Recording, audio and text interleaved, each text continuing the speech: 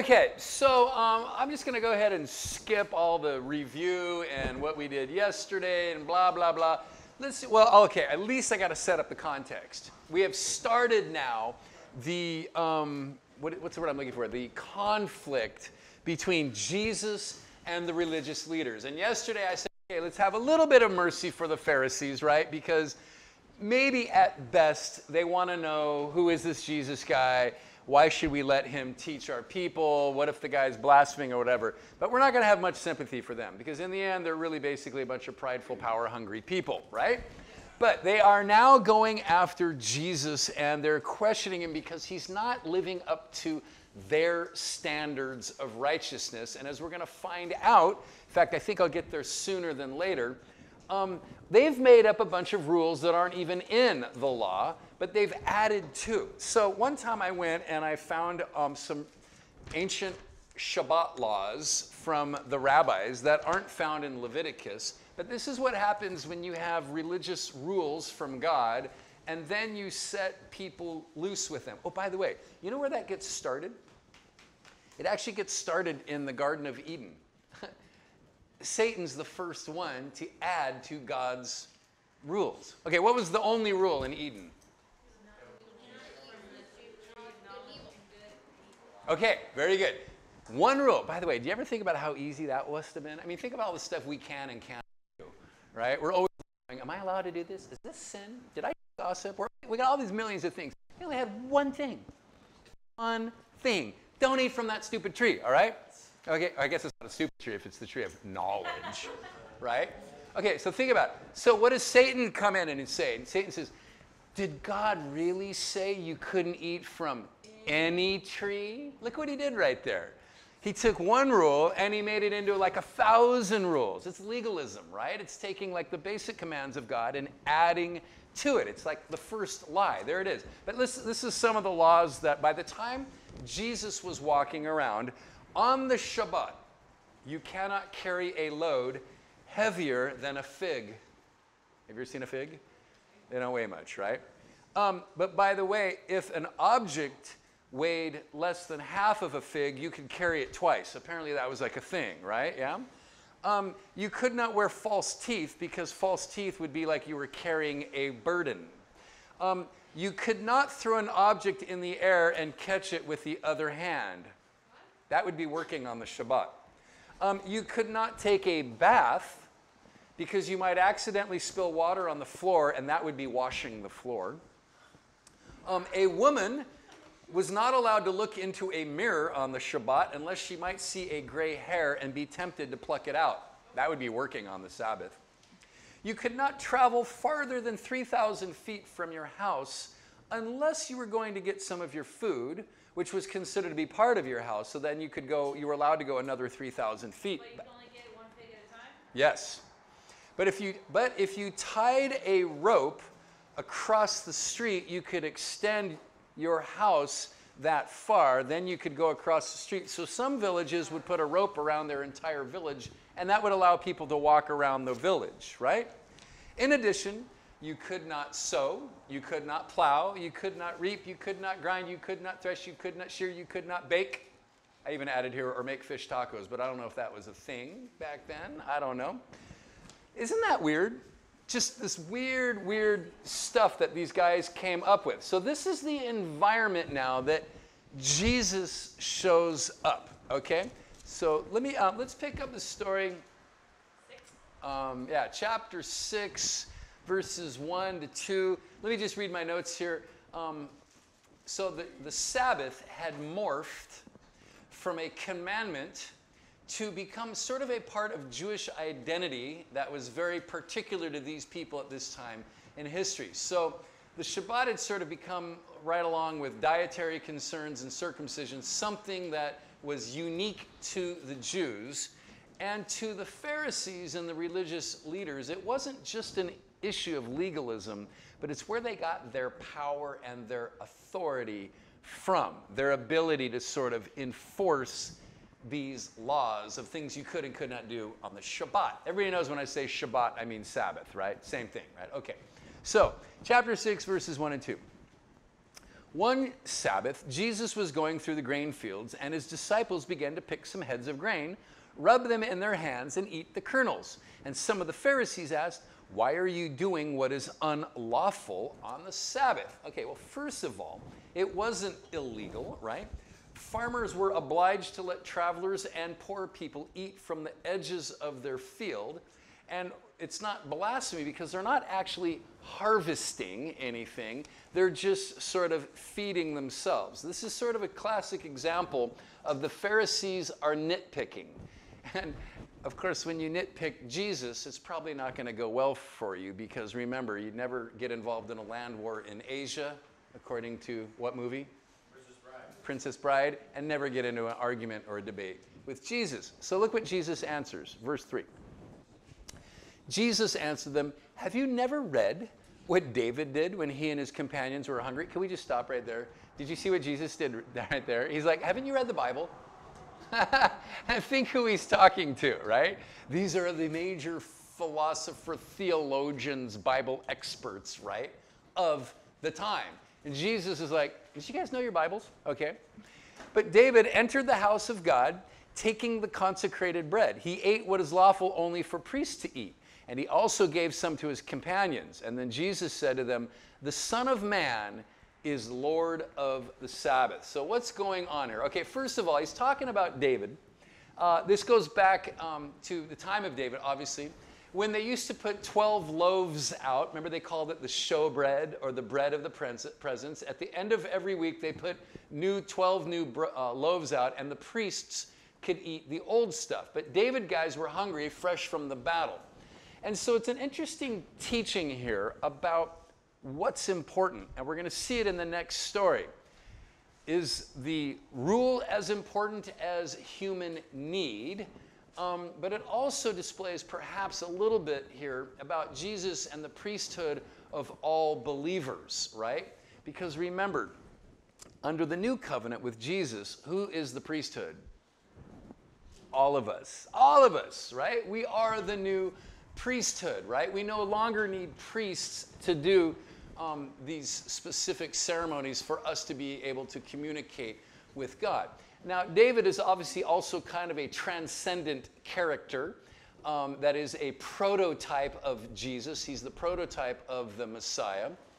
And Jesus then says that he is, the Son of Man, is Lord of the Sabbath. Now, this is probably what freaked them out more than the fact that they were eating grain from the side of the grain fields right here. But Jesus is basically calling himself greater than the law. The Son of Man is the Lord of the Sabbath. And he is now going to explain sort of the whole plot behind the Shabbat for them. So let's just keep the story moving. Verse 6. On another Sabbath, so it's a different Sabbath, but it's still the Sabbath, he went into the synagogue and he was teaching. And a man was there whose right hand was shriveled. And the Pharisees and the teachers of the law were looking for a reason to accuse Jesus. So they watched him closely to see if he would heal on the Sabbath. Okay, a couple things I find interesting about this little thing right here. Notice that it's already assumed he has the ability to heal. Right? Now, can we just pause there for a second? Like, think about that. There's a guy there, and he's got a shriveled hand. So let's just pretend my hand shriveled right there. And everybody knows his hand is shriveled. Everybody knows he can't use his hand. Maybe he's got some kind of palsy or we don't know what, right? But isn't it crazy? Like, these guys already have enough faith. They already have enough belief in what they've seen of Jesus that they're like, all right, Jesus can heal this guy.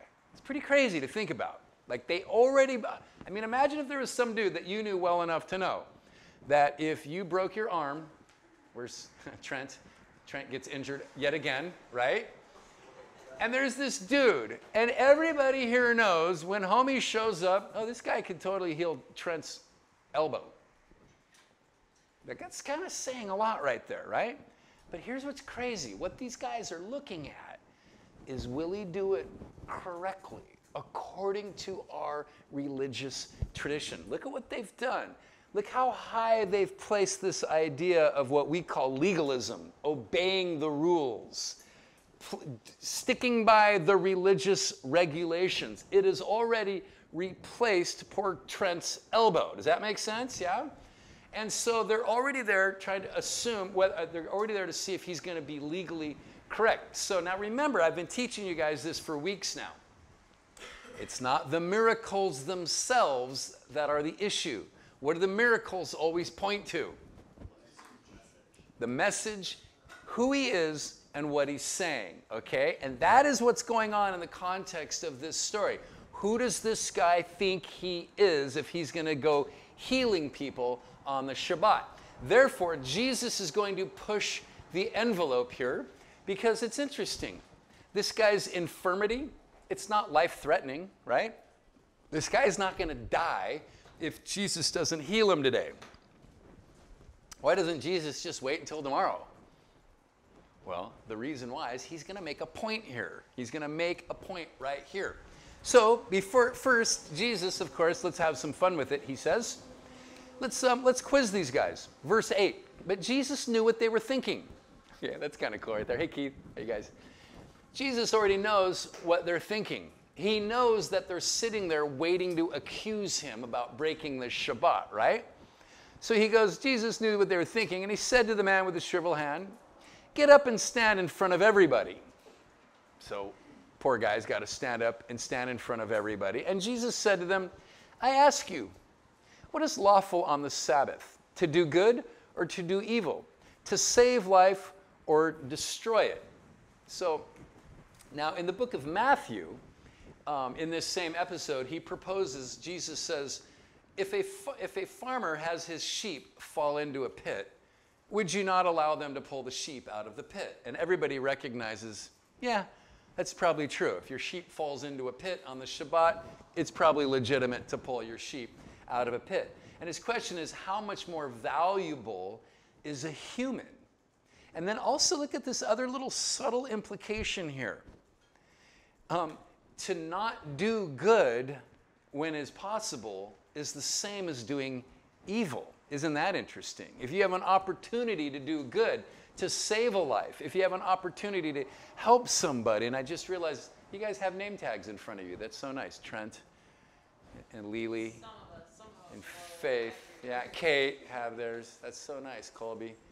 But I don't need them anymore. Is that how you spell your name? Yeah. Keelan? I had no idea. Okay. So not to do as good as evil. It's always better to do good and save lives. So look what happens. Nobody's going to answer. So he looked around at them all and he said to the man, so obviously nobody answers, which probably was the smartest thing they did. Maybe the only smart thing they did in this whole day right here. Is it lawful to do good or to do evil, to save life or destroy it? Nobody answers anything. And he looks around at all of them and he said to the man, stretch out your hand. He did so and his hand was completely restored. And I love this part. Not love this part, but look what happens here. But they were furious, and they began to discuss with one another what they might do to Jesus. You should underline that in your Bible, what they might do to Jesus. So first of all, Jesus heals. Can we just pause for a second here? Don't miss how miraculous this is. Everybody knew this guy's hand was shriveled for real. Nobody's calling fake magic or nothing. He heals. But not surprisingly, the fact that he heals this guy makes him more dangerous to the Pharisees. Why? Because it's not the miracle, it's what the miracle points to. And the miracle is pointing to the truth of what Jesus is saying. This means that Jesus is likely correct when he says it's okay to heal a man's hand on the Shabbat, right? So the discussion is no longer what is this guy claiming and what is our verdict, but the verdict is clear. They need to get rid of Jesus. Jesus is dangerous. He's a threat to their authority. He's a threat to the way they're used to doing things, He's a threat to legalism, and he's a threat to religious tradition. And so no longer are they wondering, how do we take this guy? How should we perceive this guy? What is the answer to the question, who is this guy? They have already decided, okay? So they now are already thinking about what are we going to do about this guy? So that's all for the verses we have to teach today. So I've got just a couple quick applications. And first of all, I want to talk briefly about Sabbath. The Sabbath is for man. Look what Jesus says in Mark chapter 2, verse 27. Then he said to them, the Sabbath was made for man, not man for the Sabbath. And I love this idea. At the end of 6 days of creating, it says God rested. But from everything you've learned about God, especially from Hugh Ross, was God tired? Did God really need a day off? Poor guy needed to put his feet up and watch football, you know? No. The original intent of the Sabbath, and by the way, what I'm about to tell you right now is a very short summary based on a couple nights of hour-long teachings about the Sabbath, which is basically everything I could figure out about the Sabbath, and I taught it over a period of 2 nights, and now for your benefit, I'm going to narrow it down into like one sentence. Aren't you like excited about that? Okay. Woo. Okay. The Shabbat was a day of rest for men and women to have a break from a week of working.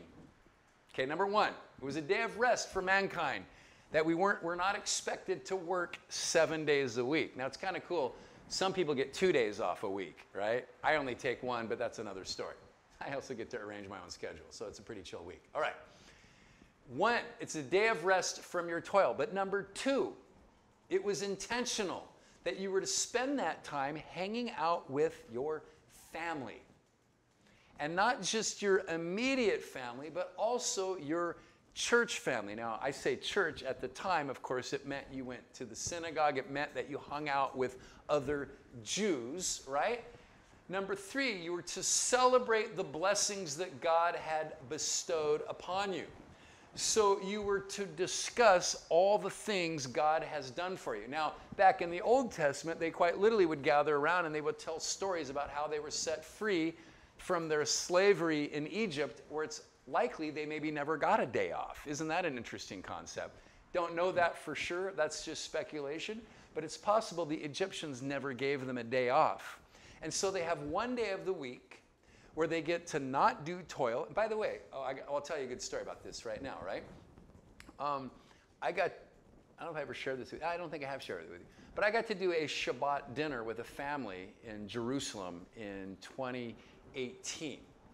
And it was really cool. So here's what happened. We'd been down cruising in the desert that day. We floated in the Dead Sea. We hiked up to Masada. We hiked up to En-Gedi. And we end our day in like a suburb of Jerusalem. And we get invited to have a traditional Shabbat dinner with a Jewish family. And here's what's cool. Right at sunset, because you know Shabbat starts at Friday at sundown, right? I think you all know that. Maybe you don't know that. Friday at sundown is the official beginning of the Sabbath, because Sabbath is Sabado means what? Saturday, right? So a little horn blows. That's the official, the kickoff of the Shabbat. And at that time, it's really cool. The dad of the family goes around and he collects everybody's cell phone, collects everybody's iPad, and he collects everybody's, PlayStation controllers. And he locks them up in a special cabinet called the Shabbat cabinet. And he locks it up. And then all the kids, they run outside to, guess what, to go play in the street. You know why? There's no traffic.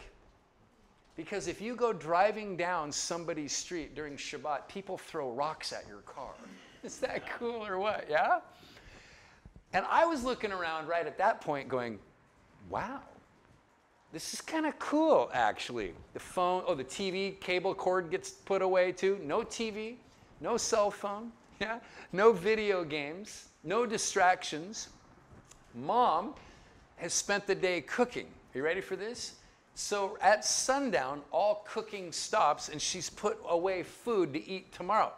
So there'll be no cooking, there'll be no cleaning, there'll be no working, there'll be no distractions. And then the kids come in at a certain point, they come in, we all sit down around a table, and the dad walks us through this ritual, which I'm going to forget now. But basically, he talks about how awesome it is that they had been rescued from Egypt. He talks briefly about the Passover and this and that. And then there's a series of blessings where the Father thanks God for all God's blessings, and then the Father pronounces blessings on each one of his children and everybody at the table, including his wife.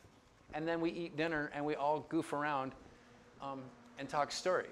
And I'm like, this is kind of cool. Like, I don't know about you guys, but I rarely get together and sit down with my family to have a meal. Man, everybody's so busy, busy, busy. We're always off doing stuff and going here and going there. I don't know about your family. I was blessed I wasn't raised in this kind of household, but I was just visiting, where was I? Oh, I just had dinner at a friend's house on Friday night. And it was one of those households where I was invited over for dinner and with a few other people. And the whole time, from the time I got there, during the preparation of the dinner, in the middle of dinner, and by the time I had dessert and left, their TV was on. And they had a big giant widescreen, big giant flat screen TV, right? Of course, that's all you guys have ever known, but like this, right? And they were playing cartoons, like Disney cartoons, like Little Mermaid type stuff. And there are 3 or 4 kids, a couple of them were like grandkids, a couple were kids, nieces, nephews. The whole time I was there, they were watching Little Mermaid or whatever the show was. And when it came time for dinner, they ate dinner watching TV and they never participated. Now, I don't know about you, but I kind of find that kind of sad, don't you? Like, I think there's really a really big strength to sitting around. Didn't we talk about this just the other day about Matthew inviting Jesus? And I said there is a social element to eating, just like there is with, it was awkward, remember the word I used? Sex, right? There is an intimacy about having dinner with people. And when you sit down, even if it's little kids, you get to tease the little kids and ask them about their little day at elementary school and everything like that. Okay, I'm going way, way down the line here. Let's bring it all the way back to the original meaning of Shabbat. But what had happened was the Pharisees and the religious rulers decided to get legalistic. What is sin on the Shabbat? And people start asking them, how do we know if it's sin? And then they discover that, well, let me just read you what had happened. By by Jesus' time, you add sinful nature to some Shabbat rules. And look what Jesus says, Matthew chapter 20, verses 25 to 28.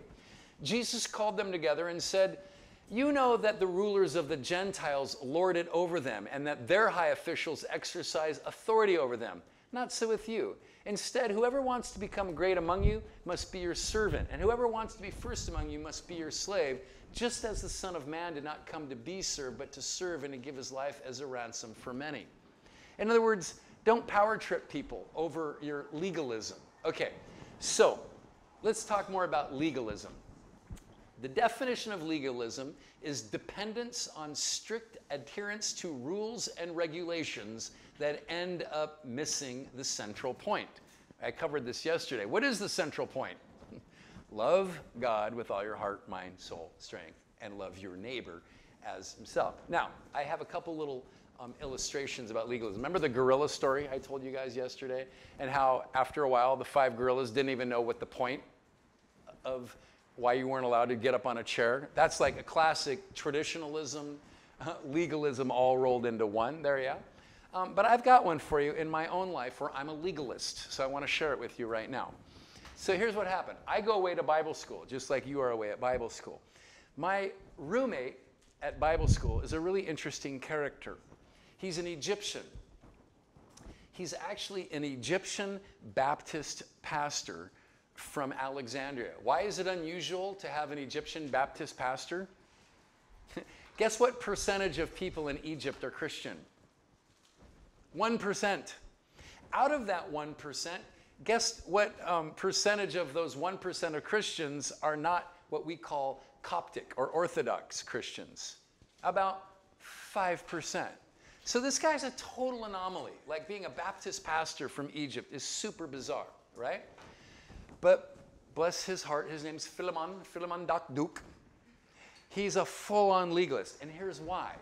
He's been raised in a Muslim culture. So we think to ourselves, oh, good for him, he's a Christian living in Egypt. How big a deal is that? Think about it. Everywhere he goes, he's a total minority. And Muslims are legalistic like nobody's business. So here's what happens. The first night of me being in Bible school, I'm like, oh, this is so great. I'm in Bible school, and I have a Christian roommate for the first time in my life, right? And so I'm doing my little Christian thing. I'm in bed. I'm reading my Bible. And when I'm done, I take my Bible, and I just place it gently on the floor next to my bed. And Philemon Duke loses his mind. What are you doing? I don't know what. He goes, what are you doing? I don't know. What am I doing? He goes, why? Why would you put your Bible on the floor? And I'm like, I don't know.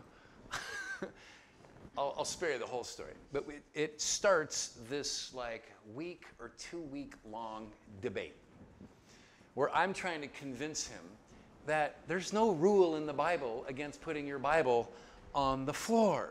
Like the Bible's just paper, right? Now, why was he thinking that it was such a big deal? Holy objects? Yes, have you been listening? He's from a Muslim country. If you put your Quran on the floor, they'd probably put you to death, right? By the way, have you ever been into Borders books and seen the Quran? No? Next time you go into Borders, they don't have Borders anymore. What do they have? Barnes and Nobles. That's about it. Okay. Next time you go into Barnes and Noble, check it out. Where's the Quran? On the bookshelf. It's always at the top. Where's the Bible? Below it. Christians don't care. If you really want to have some fun, take all the Qurans off the top shelf, put them on the lower, and put the Bible up. Yeah, just a monkey with the Muslims a little bit, yeah? Right? Right? But here's the funny thing. Okay, let me finish my story, my legalism story. So poor Philemon Duke, we get in this argument. I talk about legalism. I talk about faith. I talk about righteousness. I talk about the intent. And the whole time, Philemon Duke, he won't buy it. And this is what he keeps telling me. He goes, this is not just any book. This is God's revelation. It's like God's love letter to you, written since before time began. And he goes this, he goes, if your girlfriend writes you a letter while you're here at Bible college, and you take the letter and you smell the letter because maybe it smells like your girlfriend, you know, because my girlfriend used to do that. She'd put perfume on her. She denies it, but she did, yeah. I get her letters and, oh, wow, it smells like my wife now, yeah. Such a thing of the past. I know, yeah, nobody sends letters anymore. This is like, yeah, this is totally in letter A. And this is what Philemon Duke says. He goes, would you just take this love letter from your girlfriend and just toss it on the floor? It was a good question. And I was like, no, I guess. He goes, no. You would place it somewhere because it has value to you. Do you not value God's love letter to you? And guess what happened? Freaking A, he won. Don't ever put my Bible on the floor. People have done that, meaning well. They're like at Bible study, and they're like, oh, excuse me, Dain. And this has happened. I'm not exaggerating. They've picked up my Bible, and like I see them put it on the floor, and I go, ah! Isn't that funny? I cannot ever put my Bible on the floor ever again. Freaking A, man. Philemon Duke, the legalist, has made me into a legalist. Like, I can't believe it, but it's true. And now, you want to have more fun with legalism? Somebody asked this last night. So, you know, at the church, we have like the stage, right? And when I teach on Tuesday nights, I sit on a chair in front of the stage. And behind me, I have my guitar case and my guitar, and I put my Bible on the stage like that. And so this woman asked me last night, she goes, hey, is that not like putting your Bible on the floor? And I go, oh no. It's legalism, and I've thought it through.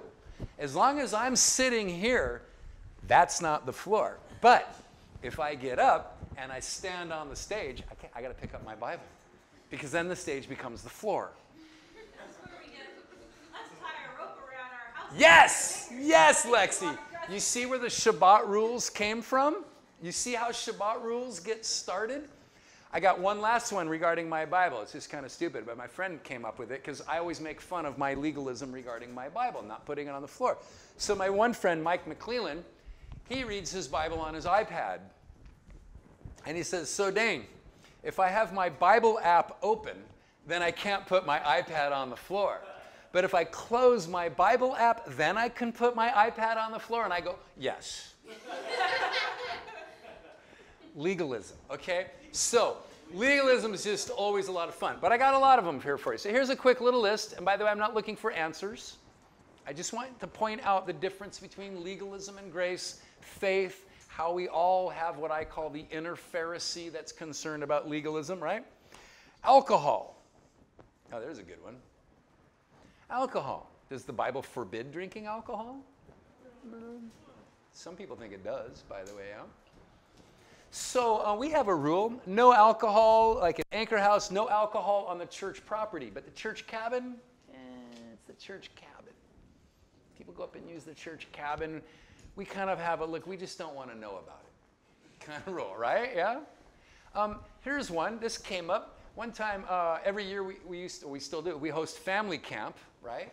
Back in the day, though, it was all tents. We didn't have cabins. It was up at Camp Nowie, up at the YMCA, yeah? And one year, this lovely couple who'd been coming to church for a while, and they weren't really solid Christians. We were trying to kind of lead them to the faith, and we were all excited. They wanted to come up to family camp, and then somebody said, they're sharing a tent, but they're not married. Oh, what do we do? So the next year, we had a rule.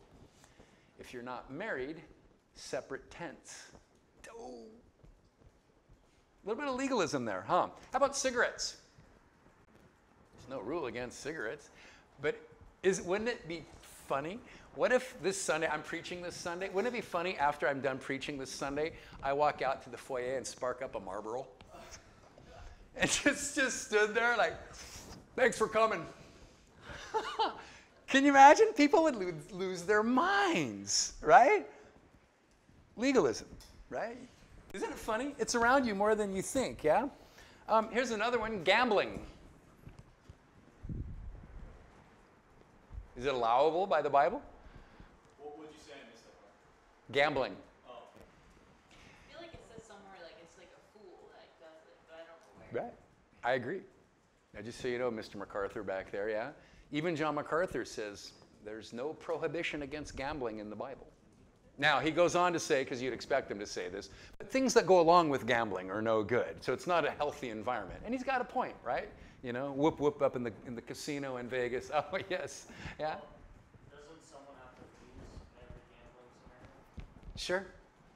How about the stock market? There's no end to it. You want to play more fun with legalism, we could just keep going and going, right? And so I'm not sitting here telling you, I'm telling you gambling's legal by the Bible, right? I don't care, right? All I'm doing is I'm trying to point out some gray areas to make you guys think a little bit. In fact, it's funny because, you know, my in-laws, after I married my wife, they all moved to Vegas. And so whenever I get home from Vegas, people go, oh, Pastor Dain, where'd you go on your vacation? Vegas. You know, you just picture Pastor Dain like, woo, come on 5, you know? Like, isn't that just kind of dumb to think about, yeah? Okay, last one. If you're going to play in my worship band on Sunday morning, you're going to play in my worship band, I'm leading music, and you're a guy, I'll tell you, wear a collared shirt. I got no reason for it other than I'm a legalist. That's all I'm going to say. By the way, you can wear a T-shirt. I would say this. You wear a T-shirt, but I want to look nice. I want you to look nice. I want it to be clean, pressed, good looking. I want you to look like you tried on Sunday morning, right? Is it in the Bible? No. I'm a legalist, right? But what I want you to do right now, because I get an extra few minutes because we started late, is think about yourself. Where are you a legalist? What would kind of make you kind of go, even though it's not in the Bible? And are you okay with that? Where it really gets weird for a guy like me is when you're the pastor of a church. People come to you and they want you to make a decision. Will we allow this, right? Like it just came up just the other day. Somebody, you know, people drop off groceries at the church kitchen, and somebody texts out to Rick and I, hey, there's groceries in the kitchen, but there's some bottles of wine. Like, what do we do? Like, Make a good stew. Yeah, there you go. I think Rick said pour it out. I didn't even bother. I was like, yeah, somebody else deal with this, right? It's just not right without wine in it. Yeah, it's true. It's true. Okay, questions or comments? Don't ask me to make judicial rulings on your own little legalisms, but I'm curious if anybody can think of some other, like maybe gray areas. Sorry, Kate had her hand up first, and then I'll get to you, Trish. KT. Yes. So are those Shabbat laws that you read, are those real, like actual laws? Those were actual laws at the time, but I think I've told you all before, when you're in Israel from Friday night to Saturday night and you're staying in a hotel and you're on the 10th floor, it's a real pain in the butt because all the buttons are on. You're not allowed to push a button for an elevator on the Shabbat in Israel. So even when you're like in Tel Aviv, which is a very secular part of Israel, it's not, Jerusalem's very religious. Tel Aviv is very secular. I mean, it's kind of funny because here it is the Shabbat, and you walk into your hotel on a Saturday morning, and you look outside, and there's a gal roller skating in a thong, right? But when you walk into the hotel, all the buttons are lit up on the elevator because you're not supposed to push a button on the Shabbat because it might be doing work. And so you wait for the elevator, and when you get in, you just stand there. Floor 1, floor 2, floor 3. It's such a nightmare, right? Especially if you're on the 10th floor. That's why good Jews know that you always stay on the lower floors on Shabbat. Only the stupid American Gentiles are up on the 10th floor on Shabbat. And it's such a pain in the butt. You're like, I'm just going to walk. What's that? Really have 10 floors? Some do, yeah. But Some. did the law, so like, did the laws that you were reading, did those start at sundown? So then like. Yes, those are the. So then, sorry. Go ahead. All these things that Jesus was doing, like the miracles, would have had to be after sundown? No, it could be Saturday afternoon. Does that make sense? It was anywhere between Friday night and Saturday night. So Shabbat starts at sundown on Friday and it lasts all Saturday. Shabbat, you know, do you speak Spanish? Saturday, Sabado, Shabbat, Sabbath, Sabbath, Sabado, Saturday. Yeah. Thank you. Tricia. Legalistic about when people take God's name in vain. Oh, you're legalistic about people taking God's name in vain? Yeah. That's a commandment. That's not legal. Yeah, but most language in general, I'm just like, you have to? Like when I say freaking, should I not say that? Are you okay with that? Okay, yeah, okay. Yeah. That's good. That's good. By the way, I cringe really hard when people take the Lord's name in vain. Like, it just makes me cringe. You know what I call it? It's like a cosmic social faux pas. You all know what a social faux pas is, right? No, a social faux pas would be like, here's a great social faux pas. A social faux pas is, oh my gosh, I didn't know you were expecting. I'm not. Right? That's called a social faux pas. And you're like, you heard the expression, put your foot in the mouth? Putting your foot in your mouth, that's a social faux pas.